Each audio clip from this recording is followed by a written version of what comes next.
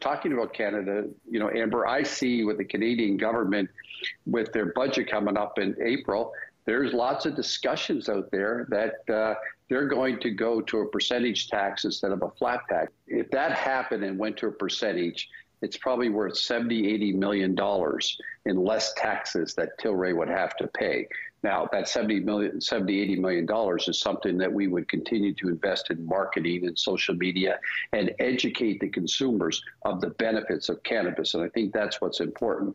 Our biggest cost today within Tilray in Canada, and we're close to a $300 million cannabis business in Canada, is our taxation. As I said before, if we sell $300 million, we're paying about $150 million towards excise tax in Canada.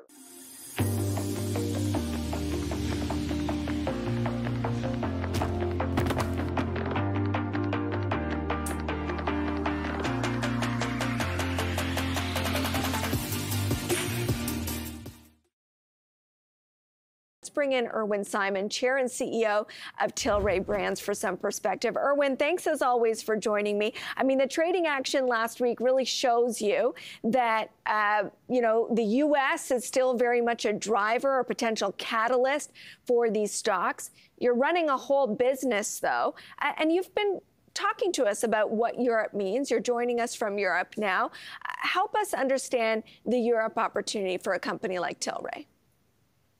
So good afternoon, Amber. And listen, the European opportunity for Tilray is tremendous. And, Europe is a country with over 600 million people. Today, we sell medical cannabis in 16 different countries. And what's happening in Germany is going to be a major change for Tilray. We think at least, doubles over the next couple of years our business over there, or triples our business. And one of the big things for our shareholders today, I don't believe we get any value for our European business. We have operations in Portugal, a major grow facility in Germany. And what just recently happened in Germany, and come April 1st, where the federal government in Germany has approved it, and now it goes to local, which it's been decriminalized and no longer a narcotic. And I think Germany is a gateway for the rest of Europe.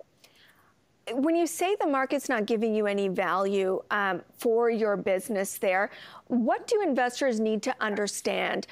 Is the Canadian market, can you just export the experience you're having in Canada and import it there? There's been a lot of competition. There's been pricing pressures.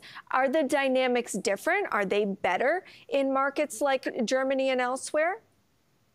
So number one, margins are much higher in Europe than they are in the Canadian market, which is important.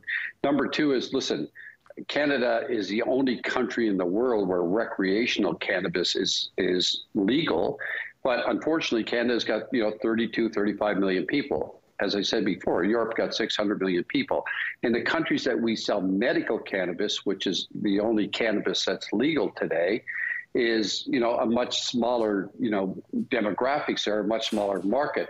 But I come back and I say this here, take the 300 million people and allow doctors in every one of those countries to be able to write prescriptions.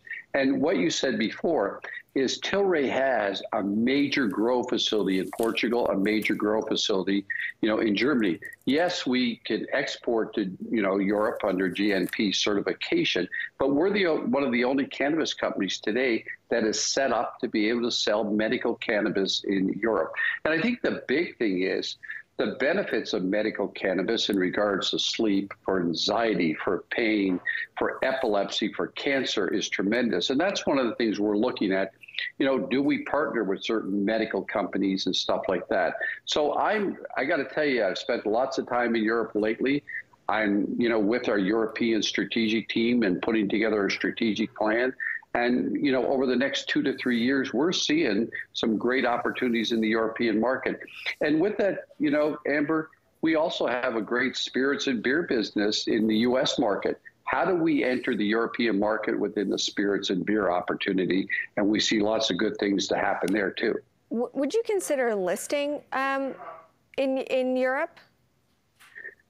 Great question. And I continuously look, how do I get value for my shareholders? Okay. And do we, ultimately, as we, as I said before, double and triple, and the profits come from there. Ultimately, should we be listed on the London or the AIM or, the Amsterdam or something like that? Is something absolutely we should look at. Would you give up a listing to do that? The Canadian one? Would I give up a listen? Listen, I would not give up our Canadian. Listen, we started in Canada. Canada is very important to us, and we have a great business in Canada, and we would not give up a listing. But, multiple companies today, as they diversify their business and grow, look at multiple listings. And, just talking about Canada, Amber, I see with the Canadian government, with their budget coming up in April, there's lots of discussions out there that they're going to go to a percentage tax instead of a flat tax. And right now, we pay well over $150 million. And I don't know if you recently see, there's more excise tax today coming from cannabis in Canada than there is coming from, beer and spirits. So ultimately, the Canadian government got to do something on excise tax. And what you're seeing is over the last 5 years, the amount of consumers that have moved away from alcohol and have moved into cannabis. And that's still, with the cannabis market in Canada only running about 60% today, the other 40% still within, an illicit market. So I see tremendous opportunity for cannabis in the Canadian market. So it's interesting about the possible tax changes that could come as part of the budget. Would that be a significant windfall to a company like Tilray, create a bit more financial flexibility? Listen, if that happened and went to a percentage, it's probably worth $70–80 million in less taxes that Tilray would have to pay.